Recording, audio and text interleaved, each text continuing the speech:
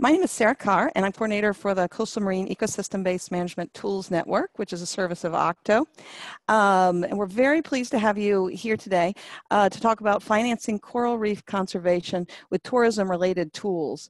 And we have David Meyers of the Conservation Finance Alliance on to speak about that. I also wanted to let you know who everyone else is. We also have Ray Evrard, who is co-hosting also with OCTO, and we have Sherry Wagner, who is representing the Reef Resilience Network, which is co-hosting this webinar as well. And we wanted to let you know that this webinar is sponsored by ICRI. ICRI stands for the International Coral Reef Initiative, and it's an informal partnership which strives to preserve coral reefs and related ecosystems around the world. They're sponsoring today's webinars as part of its collaboration with Conservation Finance Alliance for promoting innovative financing for coral reef conservation. Just a couple other tidbits as we get started. So for the format of the webinar, we'll have a presentation by David, and then we'll have time for questions afterwards. You can ask the questions by typing the questions into the Q&A panel or the chat panel of your user interfaces, so we can, and then we'll relay the questions to David. In addition, if there's questions that we aren't able to get to, there's going to be a discussion forum on the Reef Resilience Network forum, and information about how to join that is going to be posted at the end of the webinar. So the continued discussion on another forum. And just to let you know, there'll be an additional coral reef financing webinar on October 2nd and 3rd. It'll cover conservation trust funds and public-private partnerships.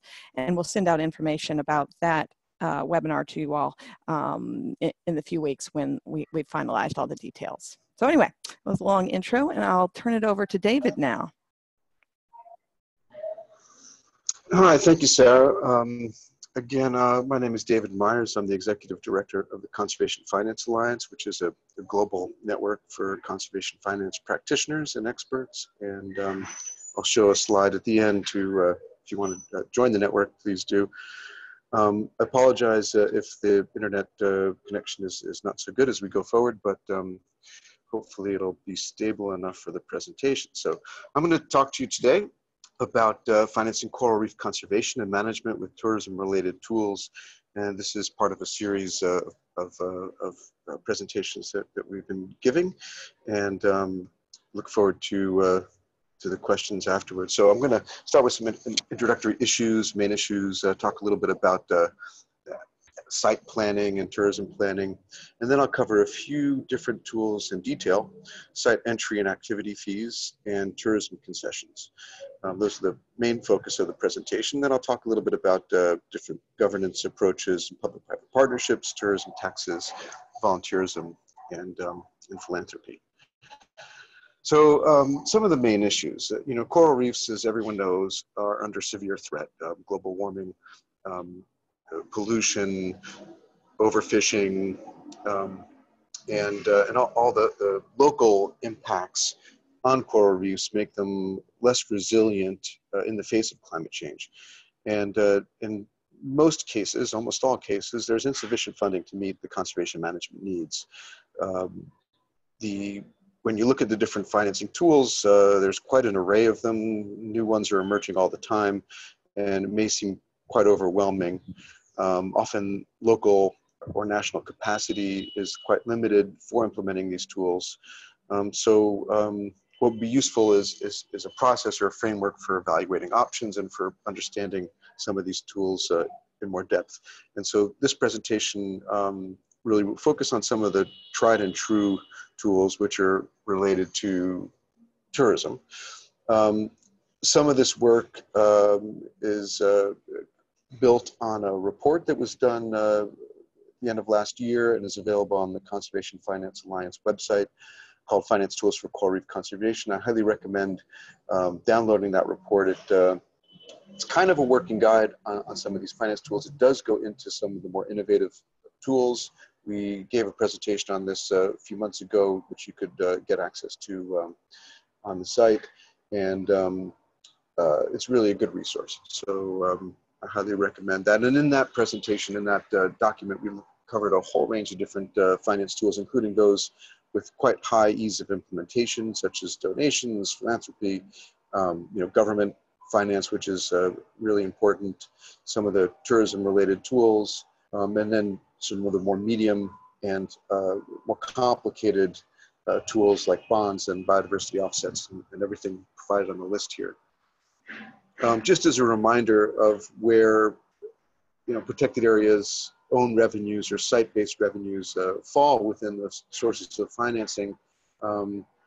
This comes from a not a comprehensive OECD report, but at least quick analysis replicates what we see in a lot of terrestrial protected areas, is that government funds form a large percentage of finance for protected areas, for example. These are for NPAs. So between government funds and donors, was the majority of financing, and own revenues came in at about 17%. So a lot of the revenues I'm talking about today are only part of your finance mix for your any specific site for a coral reef. However, there are some marine protected areas that are able to practically self-finance through tourism-related fees because they're such high levels of tourism. So now, there's a lot of benefits of tourism for conservation. There's a lot of challenges as well, but some of the benefits include building a constituency of support for the conservation of nature and culture through private sector and other partnerships, actively contributing to conservation through involving visitors in both management tasks and also direct contributions. It helps justify political support and better funding for management by recognizing the importance of nature and tourism for both local and national economies. And if it's done well, you can ameliorate the tourism impacts through good planning, and damage and others. There's also a chance to enhance social and cultural benefits by providing interpretive services and educational opportunities, which is becoming more and more important as people are more and more removed from nature. And it helps communities near the conservation site understand and better tolerate management approaches, as well as stimulating local economic linkages. Some of the feasibility issues that should be considered are the following. You want tourism to have the potential to provide a net positive impact on the site management. And now in certain cases, the tourism pressure could be so high that the site's so fragile that tourism is not an ideal source of revenue. This is specifically an issue around coral reefs. If you don't manage the impacts well, the entire conservation value you're trying to protect could be lost. Also, you want to make sure revenues are greater than costs. This makes perfect sense, but I mean, you want to include all of the costs, infrastructure, trying to manage the risks and impacts and things like that. Demand is such a huge issue, we'll talk about this a little bit later, but it's whether there's tourism, demand is dependent on site location, various aspects of attractiveness, accessibility, proximity to other tourist destinations, the quality of your marketing campaign, issues such as national security, political stability, things like that, and whether there's existing local tourism business infrastructure, hotels, things like that. So all these need to be considered, as well as the issue of whether the managers and staff have sufficient capacity to set, collect, and retain the fees for tourism. The legal and administrative framework also must allow the site to generate the revenue and to retain revenue. Oftentimes, revenue from tourism will go back to central treasury. That's often returned back to protected areas through government support and budgetization, but it's really important to make sure that money goes through back to managing. So some of the challenges and safeguards can be grouped into managing the revenues for conservation, making sure that those revenues go back, and of course managing tourism to minimize the negative impacts. So there are, in terms of methodology of this is quite general, to try to understand, and develop tourism in a site that, for example, doesn't have it, or where you want to expand it. You start with a scoping phase to just see if this is the right thing. Then if you want to move forward, you do a detailed feasibility study. Then there's the design phase, where you plan out all of your interventions. Then, of course, implementation phase, and then you want to do monitoring, evaluation, and adaptive management as you go forward. The site should have 2 plans in place, at least. A management plan, which lays out the overall management goals, involves all the scientific elements and things like that to achieve the goals of the site. And then a business plan is highly recommended as well. That explores your revenue options, looks at the development costs for implementing the tourism and the management plan, usually over a 5 to 10 year period. That should include all of your costs, salary, equipment, things like that, including some marketing expenses. So you may also want to include a site tourism plan, although that could easily be part of the business plan or the management plan. And for tourism planning, you want to look at what are your tourist assets? What are the current national and local tourism circuits? What are your infrastructure needs and availability? Who are your key stakeholders? What are the social and economic values and beneficiaries of those values? This often helps identifying the key stakeholders and partners. What are your management needs and capacity? Of course, your financial needs, and especially startup financial resources. So it may look like it makes sense from an ongoing basis, but you're going to make sure you need to make sure that you have adequate startup financial resources to start. We highly recommend business planning for coral reefs and associated protected areas. A business plan, it's a document that is developed through consultation and analysis. The process of developing that document is almost as important as the document itself, by engaging key stakeholders and building commitment and engagement throughout the process. It'll summarize the entity's plan to achieve their objectives for both sound management and financing, and it can be written for different organization types: protected area, NGOs, community-based organizations, conservation trust funds, or of course businesses, which is where the business plans originated. And it's in a style that could attract investors or donors, and so that's the goal. Here's an outline of a business plan. We covered this a little bit in the previous presentation, so if you want to get more information on that, either download the guide or go back to the previous presentation, but just give you an idea of what a business plan would look like. Okay, so now we're going to go into some of these specific finance solutions or mechanisms. And just as a background, when you're looking at any kind of finance mechanism or solution, you want to include all the different elements of it, and it can include multiple instruments. So you often have, in many cases, a finance source, someone who's the source of the payment. In the case of tourism, often it's the tourists themselves. And then you have different instruments that could pass through an intermediary, or could pass directly to beneficiary or recipient. For example, if the beneficiary or recipient is the site manager, just an entrance fee might go straight to that site manager.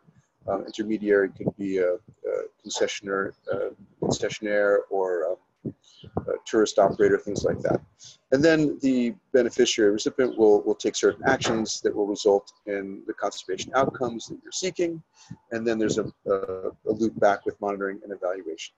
So that's the basic structure, and we'll just cover that in a few of these different solutions. So some of the basic tourism finance solutions include entrance fees. These are fees charged to tourists for access to or use of facilities inside a protected area or a natural site of interest. Activity fees, which we consider separate from entrance fees. These are charged to tourists to participate in a recreational activity in a protected area or natural site. It could include scuba diving, snorkeling, camping. So these are in addition to entrance fees. And then there's other types of park-based fees, licenses, special use fees for, say, filming, things like that, that go beyond just sort of standard activities, and could include accommodation, sale of products, things like that. And then we'll talk in some detail about concessions. which are the right granted by government, a company, or the controlling body of the site to undertake tourism-related operation in a protected area or natural site, usually in exchange for a fee. And there's two types of concessions. We'll cover both commercial concessions and management concessions. And then visitor taxes, which differ from fees in that they're applied more generally. Oftentimes the money goes straight to government treasury and are not necessarily tied to specific services. And finally, we'll just talk very briefly about volunteering and donations from tourists and how you could capture some of that revenue.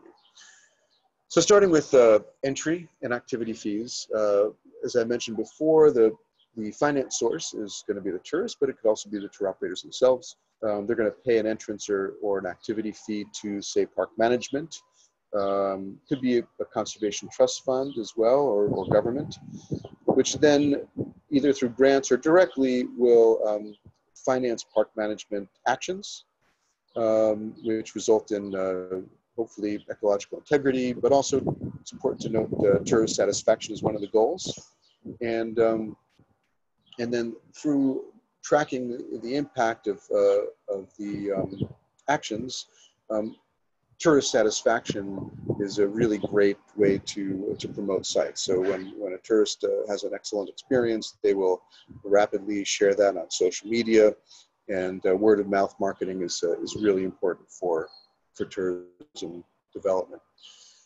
Now, fees can have multiple objectives, and it's important to balance the income generation with public access to a public good. Coral reefs and protected areas are public goods. They're important for a range of benefits. And so you want to design your fee system with the multiple objectives in mind. Tiered fees, for example, are used where you can create low-cost fees for, say, local school children, or maybe charge, in some cases, they charge international visitors more than local visitors because you want to encourage local visitation to build up interest and commitment towards those sites. And then, some people that use the site more often, maybe you want to provide ease of access to those sites, again, to just maintain good relations with communities, things like that. In the case of coral reefs, there's a strong impetus to come up with different structures for fishing communities and local communities for access to the different sites. You want to balance you can use fees to balance the visitor numbers with impact on ecosystem. This is not a straightforward approach, but in general, you can understand that if you raise the fees, you're going to discourage certain types of users from coming in. And in many cases, you could have an exclusive site by having very high fees. But the reaction of visitors to changes in fee levels is going to depend on what's called price elasticity, or the elasticity of demand.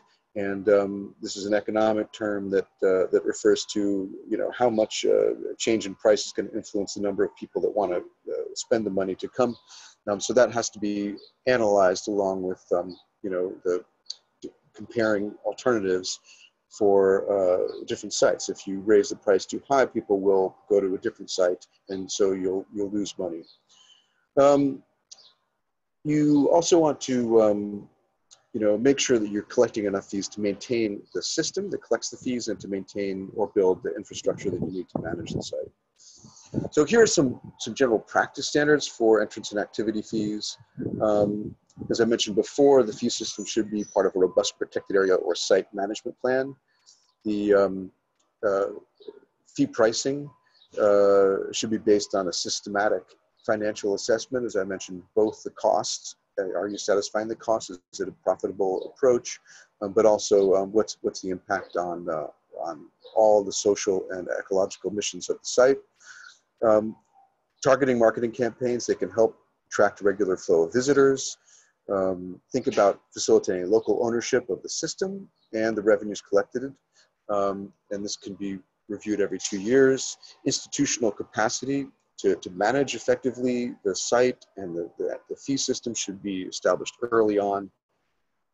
Strong communication strategy will help build acceptance among the local communities, making sure they understand why the tourists are coming, the fact that they're paying money, where that money goes, so the retention of revenues by protected area agencies provides really important management incentives, but also local incentives and participation in planning and management can be reinforced by community revenue sharing agreements and things like that.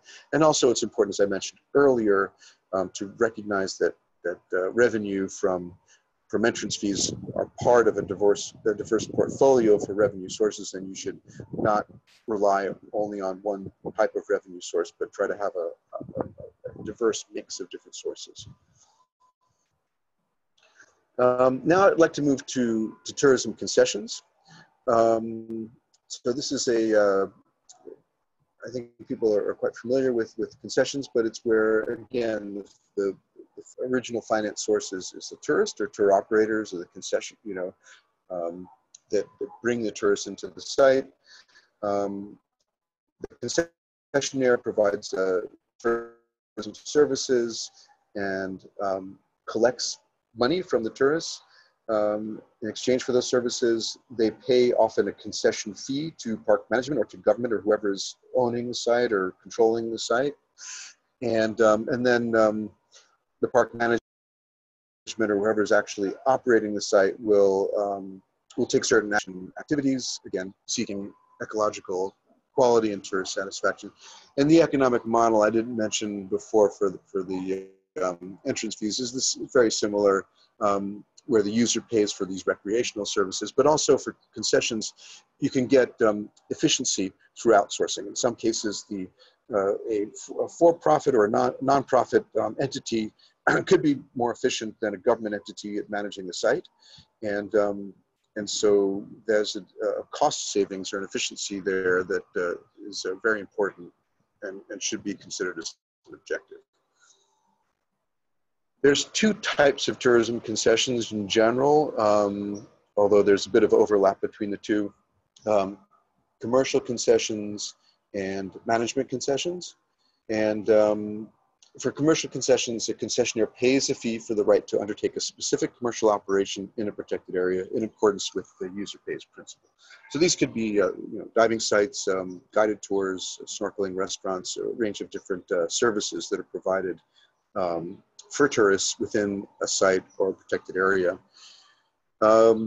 Otherwise, there's also management concessions, which is where a concessioning authority outsources responsibility for management and conservation of a protected area or other natural site to a concessionaire with greater capacity, more efficiency, things like that. This is usually in the form of public and private partnerships. And there's different kinds of concession models. I'm going to go quite quickly through these different ones. There's some overlap, but as you'll see, it's important to kind of understand what the differences are and plan your concession strategy based on the appropriate model.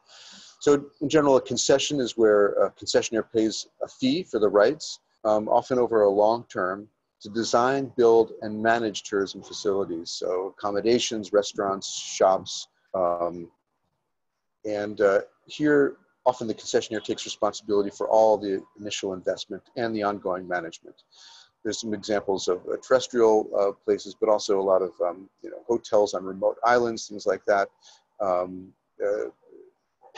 example, the Tanzania Chombe protected area is like a private hotel, but also taking full responsibility for management of the site. So that's a combination of both a management concession and a commercial concession. A lease type agreement is where a concessionaire pays a rental fee to lease land, and this is maybe for a medium or shorter term, and with existing facilities. This could be the case for in many cases there's telecommunication infrastructure, but also where there's an existing hotel and accommodation, restaurant, and things like that, where the concessionaire will come in and lease the operation, assume full operating responsibility, and usually the concessioning authority retains the full responsibility for the capital expenditures and maintenance of the site. Permits are more temporary. They could be up to 10 years. And this gives access to the concessionaire to do certain activities, guided walking, canoeing, diving, things like that on site in exchange for a fee. And the tourism examples for PIPA, for example, on the Phoenix Islands, the Phoenix Island protected area in Kiribati. Then licenses, they give access to certain privileges that without that authorization would constitute a legal act. So, for example, license to do sport fishing, or in some cases take a dive boat to a certain area, requires due diligence from the competent authority. And the example here is there's, tour vessels in Galapagos National Park. And then finally, management contract. These are more where the concessionaire enters into a long-term agreement to manage the land or existing facilities. It could include responsibility for both operations and maintenance. The concessioning authority often remains responsible for all investments. Leaves rather than pays a fee. So this could be a site where they have the services that they want to, and so they actually subcontract out the management of different facilities to allow, in this case for Bonaire, for example, enforcement, education, maintenance, and research. And then finally, service agreement, where concessionaire receives the right to manage protected area, usually responsible for all the investments and main operational expenditures. However, the concessionaire here is often granted the right to collect entrance and activity fees, which they can then use to finance the conservation activities.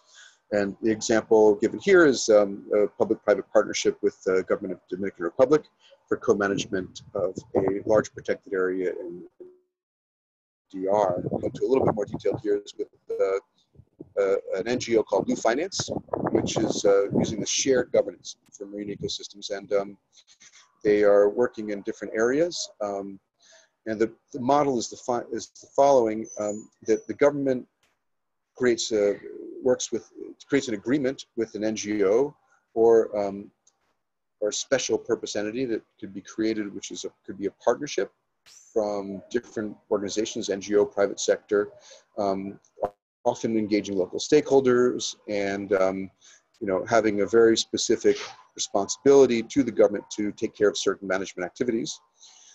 Those activities then are implemented for the protected area. In this case, through a co-management committee that oversees these activities that involves both government, civil society, private sector partners, putting in place annual work plans, monitoring and financial reviews. And then the protected area is managed through these actions with the goal of improving ecosystems, enhancing community livelihoods, assuring marine spatial planning is taking place, and good zonation monitoring, and of course support to tourism activities. And the government oversees whether or not this consortium is implementing the management agreement correctly. So you have this shared governance type of approach where in this case, it's a 10-year renewable agreement. There's annual work plans. The NGO is covering all these costs of equipment, operations, and personnel. In some cases, there's an annual fee paid back to the government, but there's the rights, as I mentioned, to charge these user fees, which is how the system is functioning. For the government, this is really great because they can have a well-managed site with a very little additional cost. They don't have to bring on public debt. They don't have to allocate public budget, things like that. They also are not transferring the property to a private entity, but they're just providing a concession, a management concession. And of course, the MPA, if it's well managed through this approach, is in better shape. And there are so many sites that this could work for, but it does require a long, complicated process to build awareness and build commitment and collaboration with the different entities involved. In the case of Blue Finance, they work with impact investors to provide the initial funding for the site. And as I mentioned, they're working in Dominican Republic, but also other sites in the Caribbean and Southeast Asia. 9 countries or more have projects in process, in preparation. So there are standard practices, again, for concessions. I'm going to just go through these very quickly. To make, the first is really important. You make sure you put conservation first, and note that not all areas are suitable for tourism and should not be turned over, used for concessions. You want to value and make sure you maximize the wider benefits of tourism, job creation, local revenue, obviously striving to make tourism sustainable from the beginning through the end, important engagement of local communities, making sure that there's market viability early on to ensure that the operations are sustainable and profitable. Of course, developing stakeholder awareness and strong engagement from the beginning and maintaining that throughout is essential through your communication strategy. Assure that you have a sound concessions framework that includes all the legal and regulatory structures in place. Oftentimes, they're not in place at the beginning, so it's important to establish them.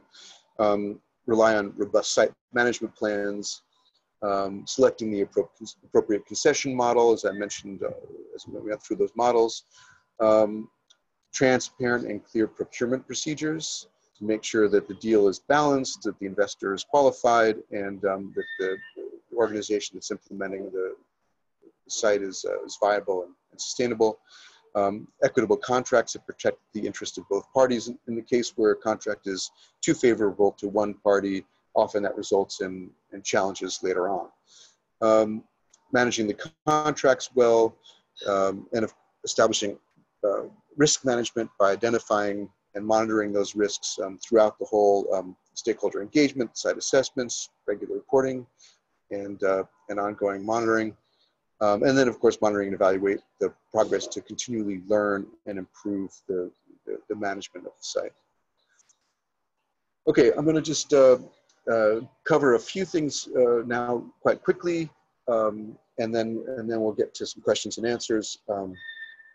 The first is governance types. So these are different IUCN governance types. A is, of course, standard, where government manages a site. B is kind of shared governance. C is private governance, where individuals, a nonprofit or a for-profit organization take over the site. And D is governance by indigenous peoples and local communities. And so one of the first steps is trying to identify what's the most efficient governance type for the site. By choosing the appropriate approach, you can improve cost effectiveness and efficiency, allocating to the private sector activities that the private sector does best. And in many cases, directly reducing the cost of management. So, or reducing poaching by engaging the communities, for example, in management of the site. The next area here is tourism taxes. And taxes, as I mentioned earlier in the introduction, are fees that tend to not be associated with direct services. They tend to go straight to government treasury, and then are allocated or distributed afterwards.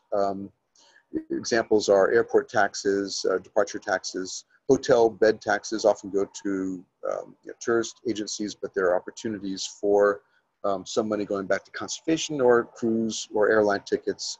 So a lot of times taxes tend to be invisible. If you can tag them onto an airport ticket, then people don't necessarily see them. They're often collected through private businesses and then remitted to government. So in some cases, taxes, for example, Belize, there's a tax upon entry that goes to a conservation trust fund that helps finance protected areas. As well, in Palau, there's a type of system as well where money is going to finance conservation. So there's definitely opportunities there. And the last approach I'll mention is volunteering. This is a growing area, also called voluntourism, where you can get volunteers to come in and assist with protected area management, research, coral reef monitoring, for example. This is a combination of volunteers providing direct financing to a site and also donating their time. It really can help promote the site. It's something that is useful for areas of that are quite remote or undeveloped. If you can get tourists to come out and volunteer, that builds the knowledge of the site. It helps you develop the different tourist opportunities. For example, for coral reefs, it helps you identify where ideal dive sites are that are good for development and where you should try to keep boats away, for example. And it can cultivate, local support and commitment to conservation.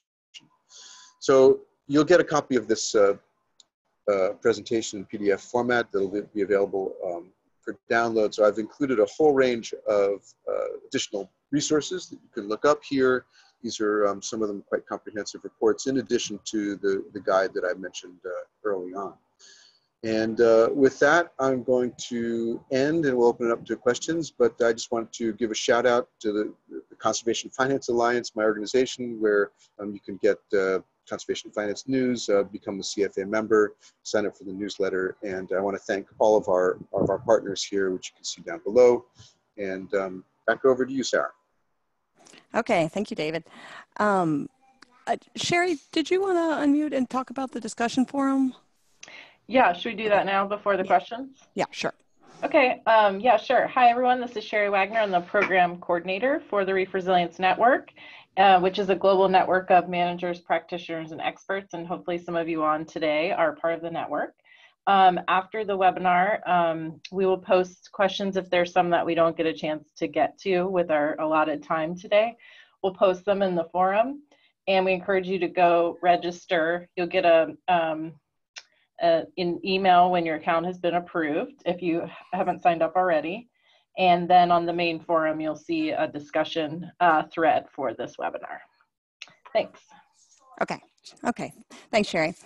David, we'll start with this question. To what extent does tying conservation funding to the success of the tourism economy encourage behaviors or developments, such as airport or hospitality infrastructure, that might impact local and global coral reef health?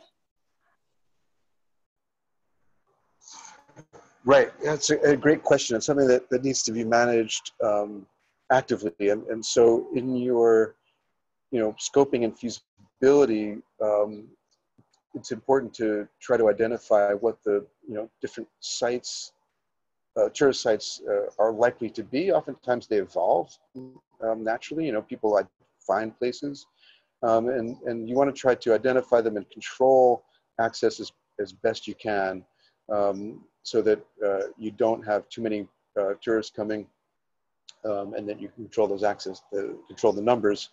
But some sites are just, too fragile. And the way that some tourism sites have developed, you do get, this mass tourism, which puts a huge strain on it. And so you need to work with government regulatory agencies, need to work with the tourist associations. It's in some places they've tried to have, high fees to make it exclusive hotels. But when the tourism demand is so high, and it's really growing a lot in Asia, especially, you have a real challenge managing these sites. For example, Thailand just made put off limits one of their big beach sites in Phi Phi Islands near Phuket, and I don't know if people saw a picture, but there's like so many boats coming to visit Phi Phi Island and all these different sites. It's really hard to manage it. And where certain sites are excluded, people find other sites. So it's really important to have a master plan for tourism, to work with all the different agencies and the tourism operators to try to maintain these sites, because if they're overused and damaged, you lose so much value. But I agree, this is a huge challenge and something that really needs to be done in partnership and collaboration. Okay, thank you, David. We had another question. Someone was wondering about the applicability of the techniques you discussed to coral reef conservation in general, including restoration, reduction of land-based sources of pollution, and more, as opposed to just coral reefs that are in MPAs, since that's a small fraction. Well, I don't know the exact size, but a fraction of coral reefs worldwide.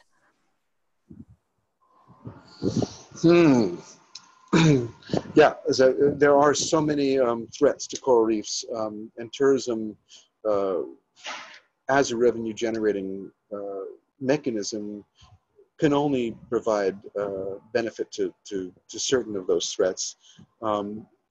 You need to look at the site in an integrated manner, and there's so many other tools that conservation finance can provide to try to, say, reduce agricultural runoff by producing oftentimes subsidized fertilizers and things like that, that tourism have nothing to do with. But the one thing it can do is, if you have tourism and can show the economic benefits of tourism, then you can convince government and other stakeholders that the health of the coral reef is really important. But again, tourism is only one type, one sort of category of tools that help finance coral reefs and help manage them. But there's other threats that will need other finance solutions to address. I'm sure that was not a complete answer, but as I say, that can be quite complicated. There are a lot of other tools. Okay. All right. Thank you, David. We're getting really good conversation and lots of great questions. So I'm trying to, we won't be able to hit them all, but we can get to a number of them. There was a question as, are there any countries, or what countries are best for these kinds of conservation ecotourism approaches? Are some better than others, or what sort of conditions do you need?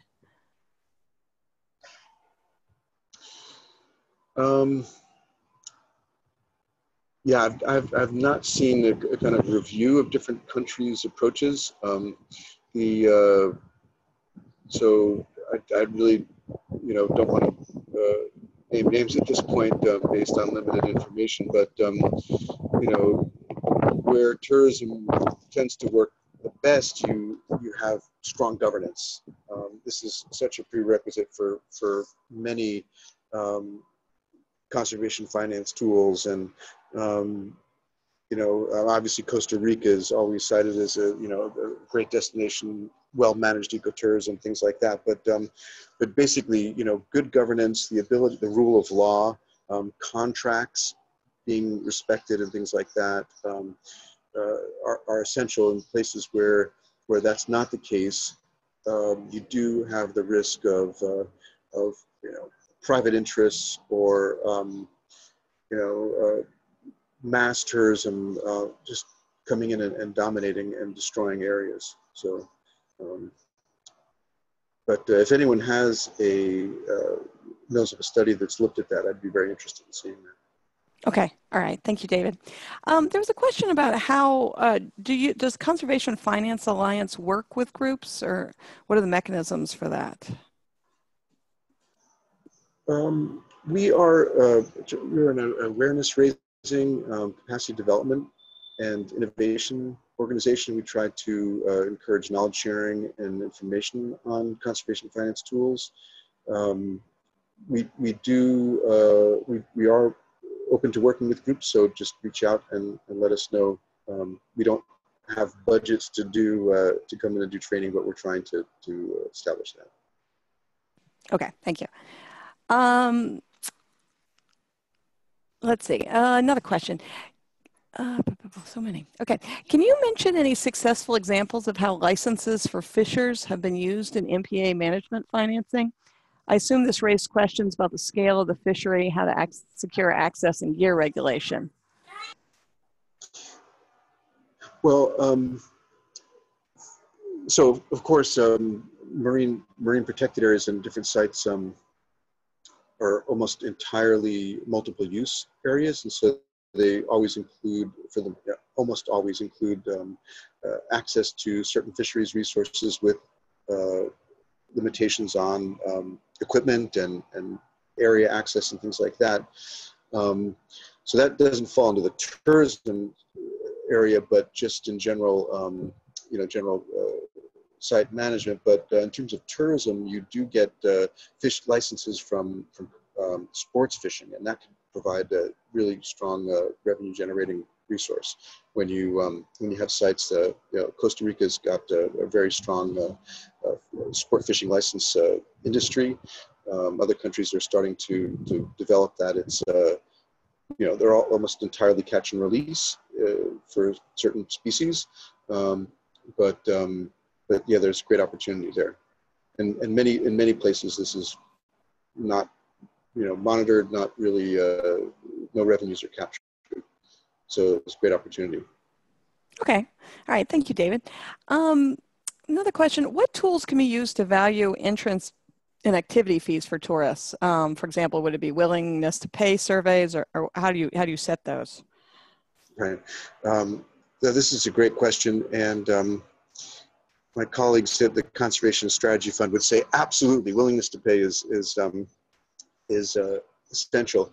It is where you have some money to do a willingness to pay study. This is often very enlightening, but what in practical terms, oftentimes you'll get figures for willingness to pay much higher than what you'd expect, and often because people don't actually have to put the money out, they're more likely to say that they're willing to pay more than they're actually willing to pay. So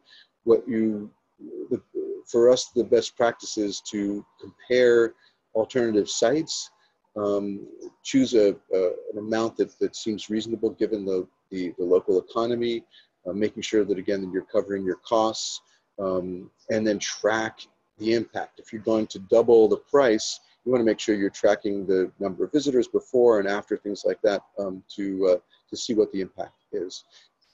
So many cases, if people traveling long distances, they're going to be relatively price insensitive for an entrance fee, and so it's possible that you could raise the price. But remember, tourists want to see the value for what they're paying. So even if a diving fee is $4, which is could be rather low, because each tank dive is costs about $60.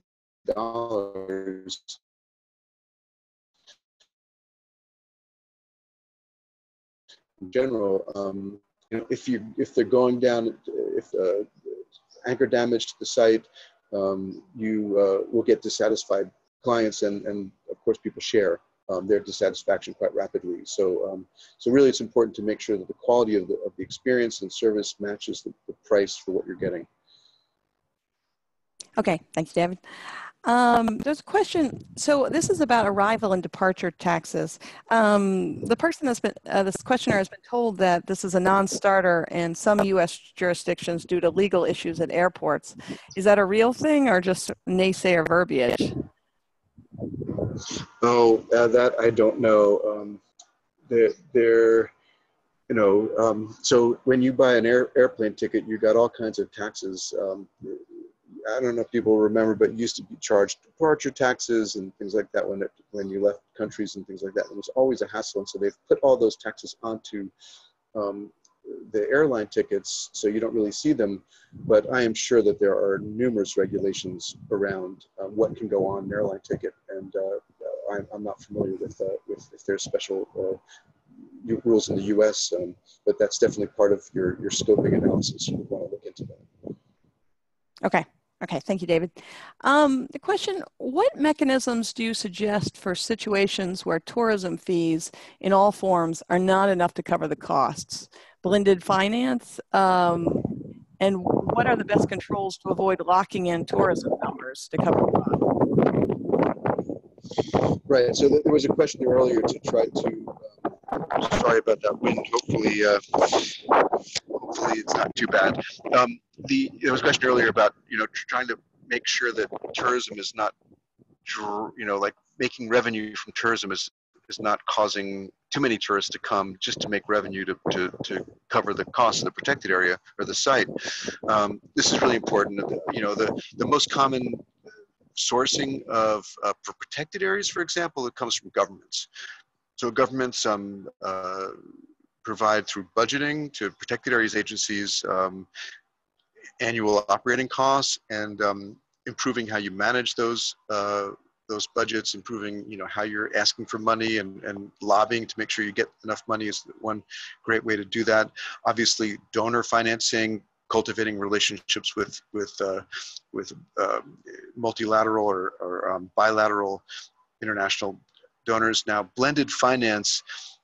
Yeah, and I did not mention. I did want to mention that there's an emerging tools of green bonds, and in this case, blue bonds, are really worth looking into for tourism development. The problem is bonds tend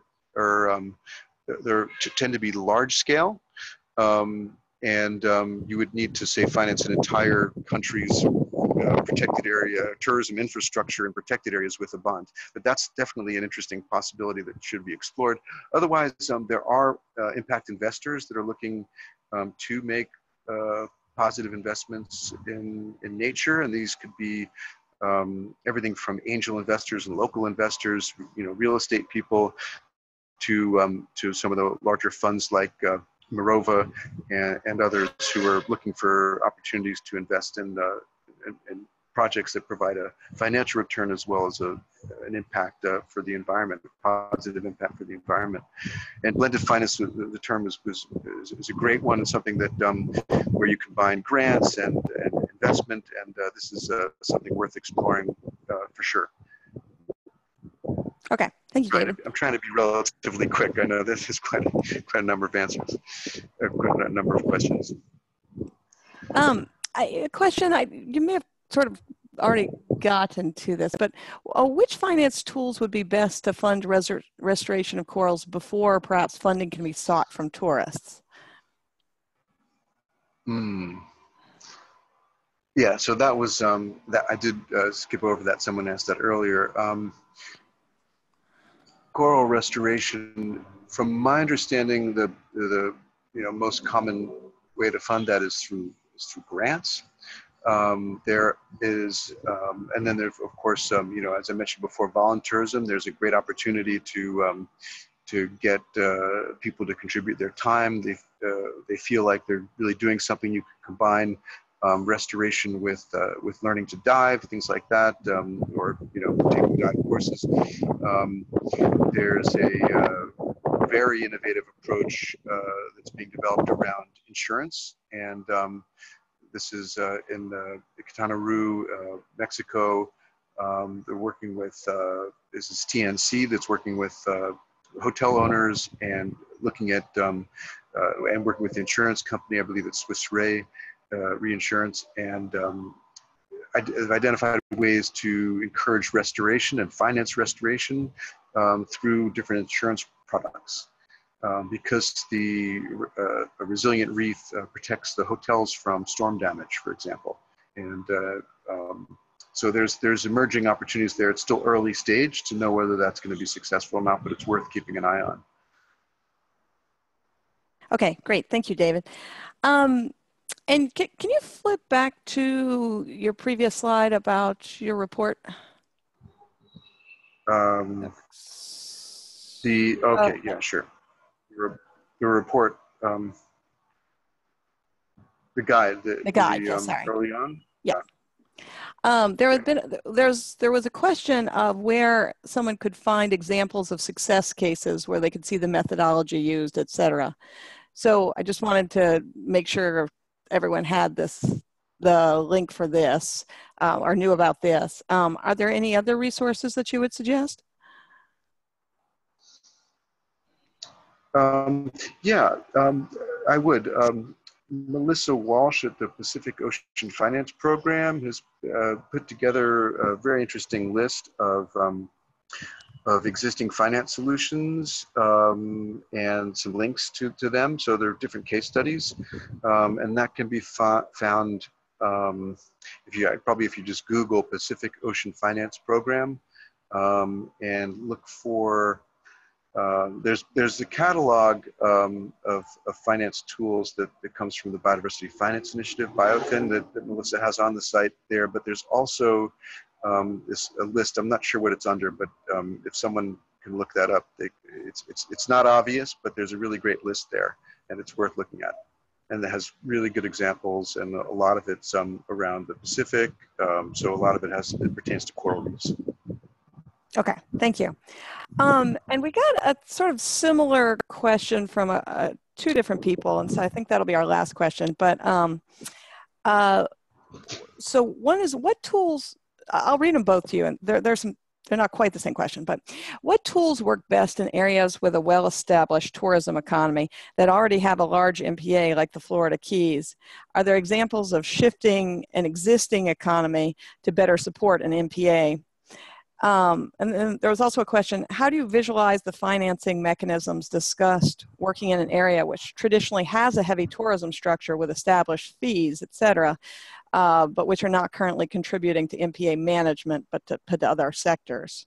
So it's sort of about how you shift to supporting an MPA if there's already an established tourism, but it's not necessarily supporting that MPA.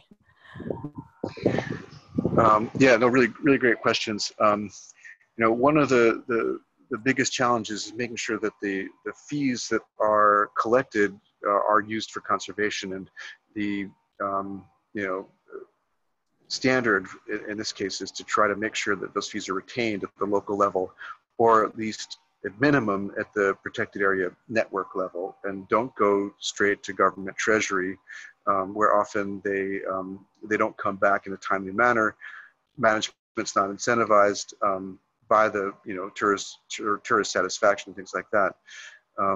Where you have very strong tourism operations already, it's really important to, we found it's very important to document the economic value of that tourist industry, and in terms of jobs and in terms of revenue, and talking where places where hard currency is important. Documenting that and then using that information to build a commitment from politicians and from lawmakers that are responsible for budgets to make sure that that adequate budgets are allocated to conservation, and that laws and regulations are put in place to control harmful tourist activities. So I'm not sure if I covered both questions. What was the first question? Well, they were both sort of getting at the same thing, as if you already have that tourist economy, and but it's sort of transitioning to also supporting the MPAs. Yeah. Established MPAs. Yeah, I mean, in many cases it depends on what the laws are, and within the laws, if there are, if entrance fees have to go to Treasury, for example, maybe there are ways to establish concessions where revenue can be retained locally, or other types of partnerships with the tourist associations. Often hotels have associations that promote their interests, and partnering with them can result in many cases you have these associations have established foundations that can contribute voluntarily, things like that. There are a lot of opportunities when you have tourism there, as long as you try to work with the stakeholders closely. Okay, great. David, can you now flip back to the final slide for the forum, the Reef Resilience Network Forum? So I just wanted to let everyone know, thank you. Lots of people contributed to sort of the chat resources and contact information. And I would highly suggest that everybody move over to the Reef Resilience Network Forum to continue the discussions that have started in the chat, as well as answer the sort of be discussion of some new topics. But anyway, I'd encourage that. And thank you, everyone. David, this was a great presentation. Obviously, tons of interest and questions around it. We so appreciate you doing it, including David's doing it twice. I want to thank everyone for listening as well. It's a pleasure. Yeah, well, thank you very much. And thank you, everyone, again, from us too, for coming today. And so I hope there's some thriving conversation on the Reef Resilience Network Forum after this. So thank you, everyone, and I hope you have a great rest of your day.